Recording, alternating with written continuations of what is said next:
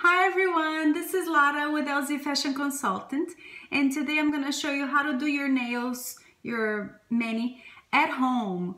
You don't need to spend any money to go to the beauty salon, so you can do it everything at home, and it only takes practice. Like if you start doing it at home, it'll get better and better. So I'll show you what I use and the steps. And of course, you can always modify something and do however it feels better for you.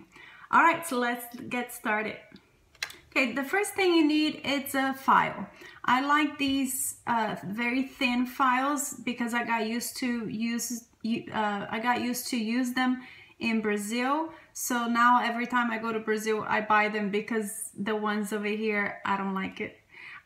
They're too thick and it's kind of hard for me to file them. But this is very simple. It doesn't last too long, but it's good because you don't want to, use it for too long.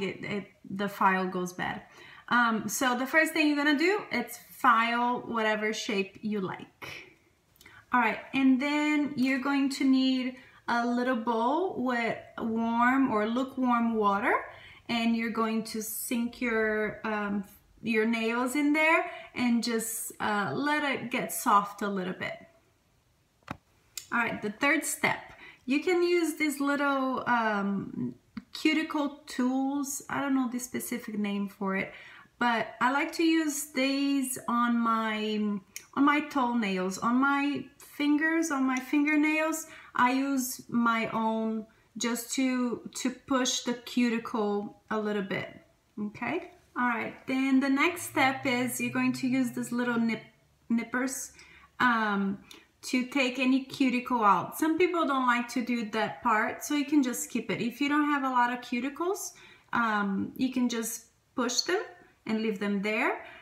You can also just take the excess off. That's what I do. I don't like to go too deep. In Brazil, they go really deep and a lot of times you get hurt. So I just take, like the cuticle, just the little excess off, and that's it. All right, and then the fifth step, use just some base coat that you like. I've been using this one, it's from Brazil, but there's so many out there and you can find it at any pharmacy, any supermarket. It doesn't need to be, a specific one. Just try one and see if you like it. And then the fun part, you're going to choose the color that you're going to wear. So this week I decided to go dark, and I'm gonna mix those two. I'm going to use the first one that I'm gonna use. These two are also from Brazil, but they're similar colors here too. This is from Risqué, and it's called Mandala. It has a little bit of shine, and then on top of it, I'm going to use this Dada, and it's dark, and it doesn't have glitter or anything. Okay. And then next, after you apply your nail polish, I like to use this Wet n Wild top coat. It doesn't say that it's a top coat. It just say nail color. Oh, it says clear nail protector. And I really like it. It gives shine and it keeps the nail polish fresh for longer. It doesn't chip so fast. So I like this one. And it's cheap.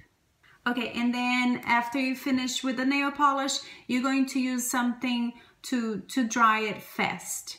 Most of the nail polish here in United States, they dry faster than the ones from Brazil. So sometimes you don't even need those dry spray or anything. But if you're used to using it, that's fine. I like to use this little oil. It's also from Brazil, from Risqué, but there's similar things like that to dry it fast at Ulta, at Target too.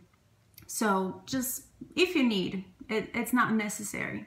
All right, so and then sometimes you like if you have nail polish in your skin, an easy way to take it off is just like use a cotton ball, a little wood stick like that with the pointy, and nail polish remover, and you just go around it like this to take the nail polish from your skin.